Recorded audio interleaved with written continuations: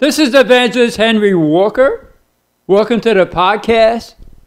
I want to start a new message today talking about the mark of the beast. Could it be connected to a wealth transfer and gold? But let's go to the Father in prayer first. Father, I thank you for another opportunity to minister to your people, Father. I ask you to use me just the way you want, Father. Let me say only what you want me to say, nothing more and nothing less. Help people, Father, to open up their spirits and not only receive the word, but study the word for themselves. And Father, we give you all the praise and the honor, Father, in the mighty name of Yeshua, by the blood of Yeshua. Please turn with me to Exodus chapter 3. Again, we're talking about, could the mark of the beast be connected to a wealth transfer and gold? Exodus chapter 3, verse 20. So many people are talking about NESARA, GESARA, National Economic Security and Recovery Act, the Global Economic Security and Recovery Act. And it sounds like something that the Antichrist would use to win people to himself. Because it says in Revelation 13 that he causes all, both small and great, rich and poor, to receive that mark. He didn't say he forces, it says he causes. Remember, the love of money is the root of all evil. I believe the Antichrist is putting something in front of people to win them all to him. All. He causes all to take that mark. Now, this is chapter 3. Verse 20, here's a wealth transfer that was from the Father. And I will stretch out my hand and smite Egypt with all my wonders which I will do in the midst thereof. And after that he will let you go. And I'll give this people favor in the sight of the Egyptians. And it shall come to pass that when you go, you should not go empty. But every woman shall borrow. The word borrow. That's the debt that the children of Israel had to the Egyptians. But every woman shall borrow of her neighbor, and of her that sojourn in her house, jewels of silver, and jewels of gold, and clothing. And you shall put them upon your sons, and upon your daughters, and you shall spoil the Egyptians. Exodus chapter 12, verse 36. And Yahweh gave the people favor in the sight of the Egyptians, so that they lent unto them such things as they required, and they spoiled the Egyptians. They lent. They lent gold, silver, and clothing to the children of Israel. In Exodus chapter 14, you know how the Red Sea was opened by the Father for his people, and he closed it on the Egyptians. And you realize that the debt of a whole nation was canceled at the Red Sea. So this is a wealth transfer from the Egyptians to the children of Israel. And all debts were canceled. And part of this, NESARA and GESARA, and some of you, this is a new term, but research it. You're not going to find it on the mainstream news. You have to go on the internet. Part of this plan is that there be no taxes, just a 15% sales tax. All debts will be canceled. It'd be like a utopia, no wars, peace. It'd be like an imitation of the millennium, the 1,000-year period of time where we'll be with Yeshua in Jerusalem, worshiping him as the king. Be no wars. The time of peace. And if you go to Exodus 32 with me, see, everything about this Antichrist person is gold. Remember, Nebuchadnezzar had that statue of himself, gold. And the three Hebrew children, Ananiah, Azariah, Mishael, refused to bow down to that golden statue. In Exodus chapter 32, verse 1, and when the people saw that Moses delayed to come down out of the mountain, the people gathered themselves together unto Aaron, and said unto them, Up, make us gods, which shall go before us. As for this Moses, the man that brought us up out of the land of Egypt, we wot not what is become of him. See, there'll be a change in leadership. What's happening right now, the leadership that's in the United States right now is going to be changed. Somebody else is going to take over. And that person, I believe, will be the Antichrist. And everything about that person is gold. Money, money, money.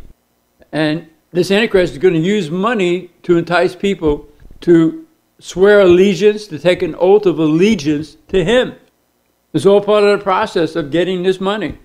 And all this money has been built up over centuries. Funds that were set aside, and also with Solomon's gold, which we'll talk about later on. It sounds so far out there, but I believe it's real. Because it is something that the Antichrist will use to show that they think he's good, and after a while he's just going to turn. And everything that's happening in the United States and the world with wars and so forth, that somebody's going to come in and say, hey, I'm going to change this whole thing. And so here in that NESARA, GESARA, it's like humanity is going to help humanity. How can humanity help humanity? The only person that can help humanity is Yeshua. In verse 2, and Aaron said unto them, break off the golden earrings. This is the money transfer they got, which are in the ears of your wives and of your sons and of your daughters, and bring them unto me. And all the people broke off the golden earrings which were in their ears, and brought them unto Aaron. And he received them at their hand, and fashioned it with a graving tool, after he had made it a molten calf. And he said, these be gods, O Israel, which brought you up out of the land of Egypt. And when Aaron saw it, he built an altar before it, and Aaron made proclamation and said, tomorrow is the feast to Yahweh. He's calling this golden calf Yahweh. And they made offerings to it. And the Father told Moses, go down and see what these people are doing. And see, Aaron lied in verse 24. Aaron said to Moses, I said unto them, whosoever had any gold, let them break it off. So he gave it to me. Then I cast it into the fire, and they came out this calf. No, he made it. It said earlier that he fashioned it by his hands. In verse 31, and Moses returned unto Yahweh and said, oh, this people have sinned a great sin, and have made them gods of gold. So if you go with me to the book of Revelation, chapter 13, in verse 1, it talks about the first beast. I believe this Antichrist person is going to replace somebody else. Replace and take that position, and in reality he's working right now and the whole world to be under him, but he's trying to do a comparison of what's happening right now and what I can do. So it talks about the first beast from verse 1 to 11. Verse 11, and I beheld another beast coming up out of the earth, and he had two horns like a lamb, and he spoke as a dragon, and he exercised all the power of the first beast before him, and causes the earth and them that dwell therein to worship the first beast, whose deadly wound was healed. See, the deadly wound of the first beast is now he's picking it up. This Antichrist is picking up from the first beast. And it's just going from bad to evil, bad to worse. And he does great wonders so that he make fire come down from heaven on the earth in the sight of men. That sounds like the military. John is looking at this. It could be rockets coming from a plane. So this Antichrist is going to have the military behind him. And he deceiveth them that dwell on the earth by the means of those miracles which he had power to do in the sight of the beast, saying to them that dwell on the earth that they should make an image to the beast, which had the wound by a sword and did live. So he's taking over for the first beast. And he had power in verse 15 to give life unto the image of the beast, that the image of the beast should both speak and cause that as many as would not worship the image of the beast should be killed.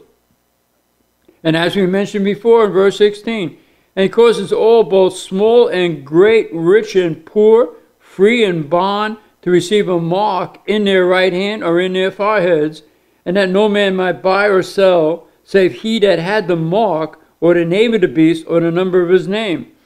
Here is wisdom. Let him that hath understanding count the number of the beast, for it is the number of a man, and his number is 666. There's two other situations in the Word where the number 666 is mentioned. In 2 Chronicles 9, verse 13, you can write it down, and 1 Kings chapter 10, verse 14. 2 Chronicles 9, verse 13, and 1 Kings 10, verse 14. It's talking about Solomon, how every year he has 666 talents of gold delivered to him. Over 40 years, that's a lot of gold. And he actually made the shields with 3 pounds of gold. Gold is sold by the ounce. Imagine with 3 pounds. Every shield. Turn with me to Deuteronomy 17. I want to talk about Solomon. Deuteronomy is right after Leviticus, Numbers. Deuteronomy 17. Here's the fathers telling his people, this is the king I want you to have. In verse 14, Deuteronomy 17, verse 14. When you are come into the land which Yahweh your Elohim giveth you, and shall possess it, and shall dwell therein, and shall say, I will set a king over me, like as all the nations that are about me, thou shalt in any wise set him king over you, whom Yahweh your Elohim shall choose. One from among your brethren shalt thou set king over you. Thou mayest not set a stranger over you, which is not your brother. But he shall not multiply horses to himself, nor cause the people to return to Egypt, to the end that he should multiply horses. For as much as Yahweh has said unto you, you shall henceforth return no more that way. Neither shall he multiply wives to himself, that his heart turn not away. Neither shall he greatly multiply to himself silver and gold. Now go with me to 1 Kings. Go to the right to 1 Kings. Right after 2 Samuel, 1 Kings chapter 10. Again, talking about Solomon, talking about gold. 1 Kings chapter 10. It talks in the very beginning about the fame that Solomon had in verse 1. And when the queen of Sheba heard of the fame of Solomon concerning the name of Yahweh, she came to prove him with hard questions. And she came to Jerusalem with a very great train, with camels that bear spices, and very much gold and precious stones. And when she was come to Solomon, she communed with him of all that was in her heart. And Solomon told her all her questions. There's not anything hid from the king, which he told her not. And she was so impressed with his wisdom. In verse 14, as we talked about before, now the weight of gold that came to Solomon in 1 year was 666 talents of gold. Again, that's mentioned in Revelation 13. Beside that, he had of the merchantmen and of the traffic of the spice merchants and of all the kings in Arabia and of the governors of the country. So there's more than 666 talents of gold. And King Solomon made 200 targets of beaten gold. 600 shekels of gold went into one target. And he made 300 shields of beaten gold. 3 pounds of gold went to one shield, as I mentioned before. And the king put them in the house of the forest of Lebanon. Moreover, the king made a great throne of ivory and overlaid it with the best gold. In verse 21, and all King Solomon's drinking vessels were of gold, and all the vessels of the house of the forest of Lebanon were of pure gold. None was silver. It was nothing accounted. It was nothing accounted of in the days of Solomon. He counted all the silver as stones, nothing, worth nothing. That's how much gold he had. For the king had at sea a navy of Tarshish with the navy of Hiram. Once in 3 years came the navy of Tarshish, bringing gold and silver, ivory and apes and peacocks. In verse 26, this is just what the father said to children of Israel. Don't have a king doing this. In verse 24, and all the earth sought to Solomon to hear his wisdom. The whole earth, type of the Antichrist, to hear his wisdom, which the father had put in his heart. And they brought every man his present, vessels of silver and vessels of gold and garments and armor and spices and horses and mules, a rate year by year. And Solomon gathered together in verse 26 chariots and horsemen. And he had 1,400 chariots and 12,000 horsemen, whom he bestowed in the cities for chariots with the king of Jerusalem. So he's about ready to have his downfall. Chapter 11, verse 1. But King Solomon loved many strange women, together with the daughter of Pharaoh, women of the Moabites, the Ammonites, the Edomites, Sidonians, and Hittites, and other nations concerning which Yahweh said unto the children of Israel, you shall not go in to them, neither shall they come in unto you, for surely they will turn away your heart after their gods. Solomon clave unto these in love. And he had 700 wives, princesses, and 300 concubines, and his wives turned away his heart. Verse 7, then did Solomon build a high place for Shemos, the abomination of Moab, in the hill that is before Jerusalem, and for Moloch. They used to offer children to Moloch. Moloch is all about abortion, the abomination of the children of Ammon. And likewise did he for all his strange wives which burnt incense and sacrificed unto their gods. And Yahweh was angry with Solomon, verse 9, because his heart was turned away from Yahweh, Elohim of Israel, which had appeared unto him twice. So this Antichrist is going to raise himself up as the Savior, the one that's going to save the world. And so many people are going to sign up for this money transfer, this wealth transfer, and they're going to have to, again, as I mentioned, they're going to have to take an oath of allegiance to this Antichrist. It becomes a camouflage. But they say that you just go in for the meeting and you have to do a biometrical scan of a finger. See, the mark in Revelation 13, the mark in the right hand or in the forehead, the only translation that has the word in is the King James Version. All other translations have on. So it seems that to get this money transfer, they have to do a biometrical finger reading to identify the person. And it's so much money for humanitarian causes. This all sounds so good. It sounds all utopian. But I believe it's connected to the mark of the beast. Again, because it's the mark on the right hand. And it's that finger scan that they do.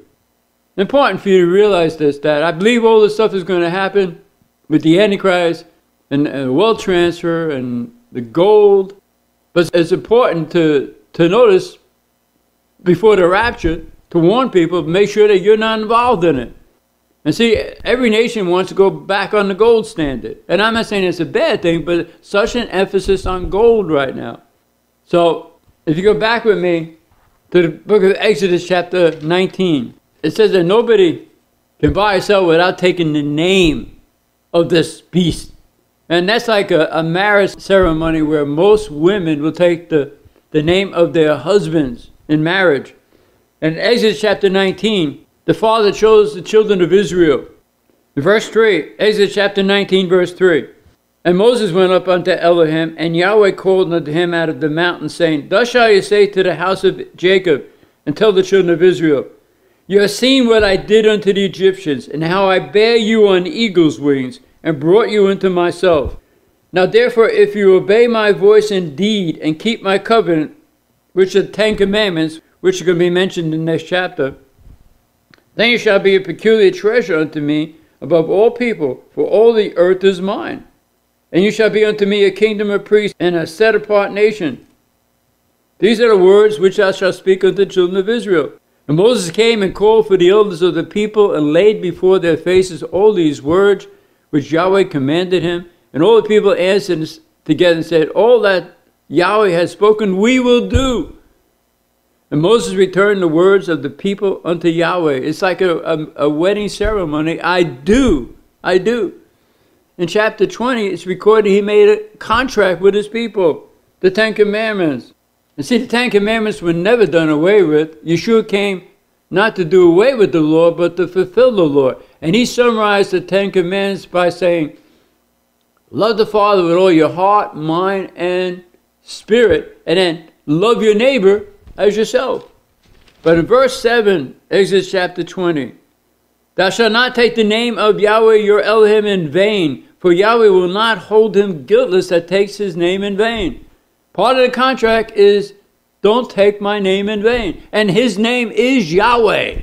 I am that I am. And when you surrender everything to the Father, and you believe that Yeshua died for you, and you ask the Father to come into your spirit to fill you with his spirit, mortifying the deeds of your flesh, making you more and more like Yeshua, and bringing the fruit of the Spirit out of your life, you belong to him. And that name Yahweh is an action verb. He actively moves on your behalf. And Satan has tried to block that for 1,700 years, started when Constantine, who had the spirit of Antichrist around him and maybe even in him. And so that's why it says in Revelation 13 to take his name. It's like they're marrying the Antichrist. They're marrying Satan by taking his name as a mark. And here the Israelites are entering into a marriage covenant with the Father. And we are the bride being married to Yeshua. You can write this down in Matthew 9, verse 14 to 15. Matthew 9, verse 14 to 15. Ephesians 5, verse 25 to 27. Ephesians 5, verse 25 to 27. So we're taking the name of Yahweh in our lives as a marriage contract. And those people taking the mark of the beast are taking the name of Satan, the Antichrist, into a marriage with the kingdom of Satan. If you go to Deuteronomy, just go to the right to Deuteronomy, this mark, I believe, is a spiritual mark.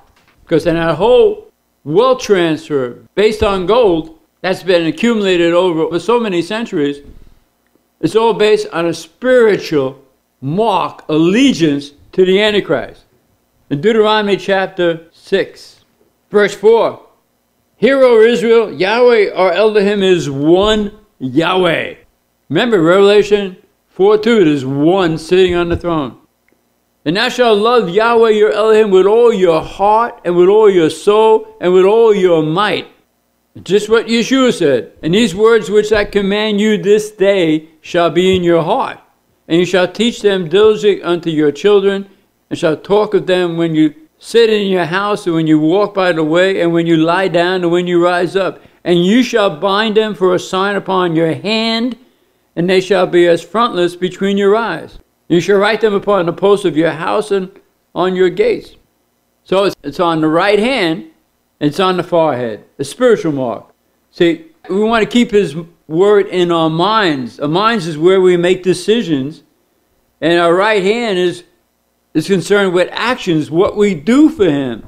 And people who surrender everything to Satan, his name, the Antichrist name, is in their minds, and he gives them certain power, but he takes that power away when he's finished with them.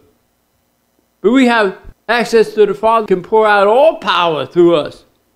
It's that right hand of power. Yeshua said, hereafter you shall see me sitting at the right hand of power. We get that term right hand man. Remember, the Father we're going to see throughout eternity is in the face of Yeshua sitting on that throne. There's one throne, and Yeshua is at the right hand of the power of the Father. Again, it's a Jewish term where we get the right hand man. And Deuteronomy 11, so it's a spiritual mark. It's a spiritual allegiance, and the name goes along with the marriage. The Father's name, Yeshua, and the Antichrist's name is going to be in the mind of so many people that take that mark. Deuteronomy 11, verse 18. Therefore shall you lay up these words in your heart and in your soul, and bind them for a sign upon your hand, that you may be as frontlets between your eyes. See, it's in the heart and in the mind, the mark of the Father versus the mark of the beast. I have a message on my website, henrywalker.org, about the mark of the Father versus the mark of the beast. So again, we're his bride. We take his name. If you go back to Revelation chapter 14, to overcome the people who've been going through the Great Tribulation, Revelation 14 verse 12, here is the patience of the saints. Here are they that keep the commandments of Elohim and the faith of Yeshua. And 15, Revelation 15 verse 2, and I saw as it were a sea of glass mingled with fire, and them that had gotten the victory over the beast, and over the image, and over his mark, and over the number of his name, stand on the sea of glass, having the harps of the Father. See, you overcome him by keeping the Father's commandments and not worshiping any other God. And this whole mark of the beast is swearing allegiance, taking an oath to the Antichrist. Like in chapter 14, verse 1. And I looked, and lo, a Lamb stood on the Mount of Zion, and with him 144,000, having his Father's name written in their foreheads. What is the Father's name? It's Yahweh, Yeshua. Yeshua means Yahweh our Savior. When Yeshua was riding into Jerusalem on that donkey, they were saying Hosanna, which is a term that only applies to the Father, and it means, oh, save us, oh, save us. Recognizing him as the Savior. Isaiah 43 verse 11, the Father says, beside me there is no Savior. So this Antichrist is going to come on the scene like the Savior. He'll be like a wolf in lamb's clothing. So it's important that you warn people. It's important that you're alert to what's being talked about so much. Again, you're not going to see it in the mainstream news, but it's there. I believe it's an excellent possibility because it sounds like something that the Antichrist would use, as I mentioned before, to win people to himself. By having like a fake millennium, a counterfeit millennium. There's peace, utopia, everybody is in peace. And humanity is going to help humanity. It just ain't going to happen.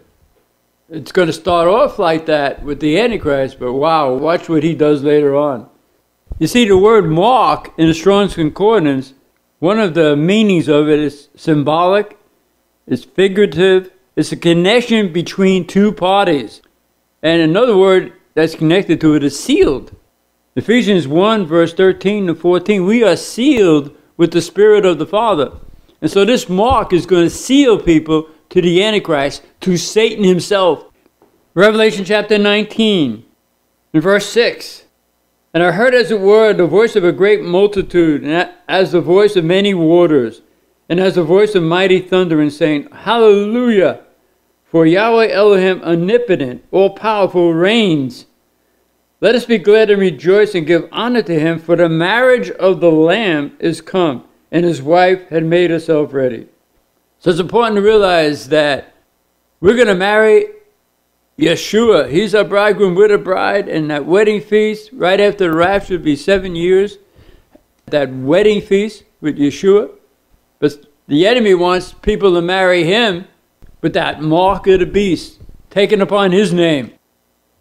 But in chapter 22, Revelation chapter 22, verse 10, and he said unto me, seal not the sayings of the prophecy of this book, for the time is at hand. Do you understand the time is at hand? He that is unjust, let him be unjust still. And he which is filthy, let him be filthy still. And he that is righteous, let him be righteous still. And he that is set apart, let him be set apart still. And behold, I come quickly, and my reward is with me, to give every man according as his work shall be. I am the Alpha and Omega, the beginning and the end. Warn people and make sure you don't get caught up in this plan of the Antichrist. I feel like the Father wants me to speak these words to some of you out there. Number one is to wait on him. Don't rush and make a rush decision. Wait on him. Just wait, and haven't done all wait. We need to rest in him. Everything's in the Father's hands. He controls everything. And as we pray, let's pray according to his word. Stand on his word. But before we come back to the message, I want to remind some of you that this is a pro-life ministry. We believe that life begins at conception. The Father is the agent of conception. He causes conception. And most scientists believe that life begins at conception. And remember, the baby's in the womb, their heart begins to beat around 18 days. And around 4 months, their hearts are pumping about 25 quarts of blood per day. So every podcast I pray for the babies in the womb.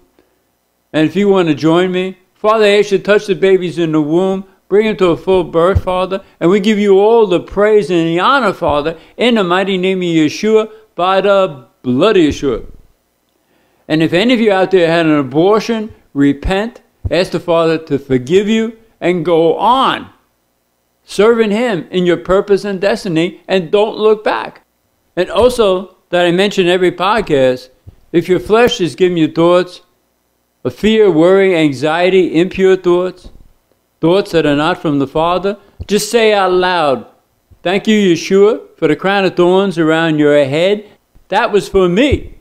That means that my mind is protected by your blood. I only think your thoughts and give those thoughts to the Father. So if you enjoy these podcasts, tell other people about these podcasts, share, subscribe, hit the like button, and remember to next time. This is Evangelist Henry Walker saying, greater is the Father in you, your daddy, the King of the universe, than anything or anybody in the world.